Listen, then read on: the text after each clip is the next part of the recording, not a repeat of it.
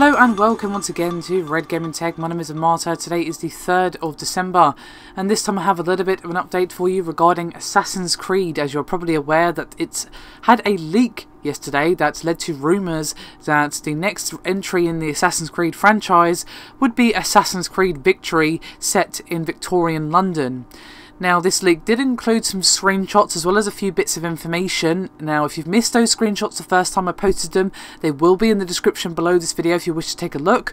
But the main focus of our news video today is that Ubisoft has actually confirmed that Assassin's Creed Victory is real, and has expressed disappointment that the flagship series has suffered a leak again. Now, they said to PC Gamer, quote, "It is always unfortunate when internal assets not intended for public consumption are leaked. And while we certainly welcome anticipation for all of our upcoming titles, we're disappointed for our fans and our development team that this conceptual asset is now public." So basically, yes, it's real and it is being developed by Ubisoft Quebec for full release.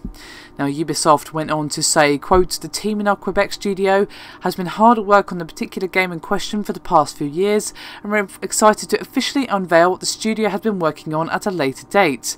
In the meantime, our #1 priority is enhancing the experience of Assassin's Creed Unity for players."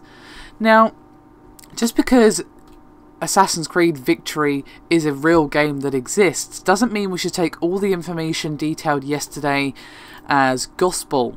As Ubisoft themselves said, this was a conceptual asset, that being the original video from which the screenshots are taken, that was not intended for the public to ever see it. So basically, anything you see there can and most probably will change before the game sees the light of day, most likely in autumn/early winter of next year. So basically, awesome. Assassin's Creed Victory does exist. The setting is most likely not going to change. I highly doubt that if they've been working on it for a few years. But basically anything else is subject to change. The cool grappling hook that we can see in the screenshots, the costume, the use of changing your outfit to blend in, stuff like that. Basically, take all of this with a grain of salt. Yes, Assassin's Creed Victory does exist, but will it exist in the form we see now?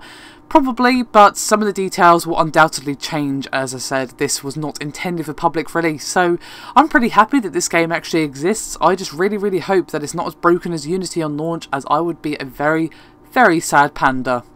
Anyway, that is me done for this video, and I'll see you next time.